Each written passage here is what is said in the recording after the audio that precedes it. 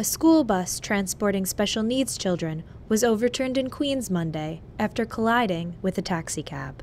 Police say the taxi smashed into the bus along its morning route at an intersection in Briarwood just after 6 in the morning.